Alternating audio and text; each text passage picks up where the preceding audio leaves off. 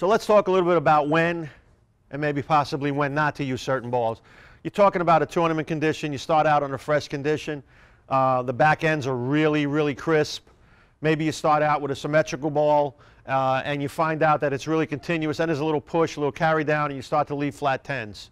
Well, at that point, you switch to an asymmetrical ball because it comes off the spot a little bit harder. But you got to be careful that your skid zone doesn't change.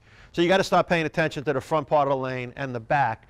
In the case of a tournament play, duration of the tournament, you might start with an asymmetrical ball and you're striking like crazy. All of a sudden, you start flat tenning a little bit. It's because you're not getting the continuation. The ball's peeling off energy too quickly, and it's going through the pins not as crisp as it was earlier. You move to a symmetrical ball, and you blend it out a little bit. You get a little more continuation. So again, watch the 10-pin. Watch how the 10-pin leaves the deck, if it's leaving. Is the 6-pin pushing it into the middle of the deck, or is the 6-pin wrapping around it, or is the 6-pin laying in the channel? If it's laying in the channel, you're definitely not having enough energy in the pocket. If you're here, you go here. Or if you're here, then you have to go back here.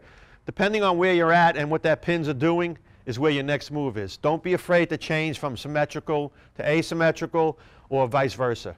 Again, it's going to be a matter of what you're bowling on and how they transition and how many people on your pair are throwing urethane.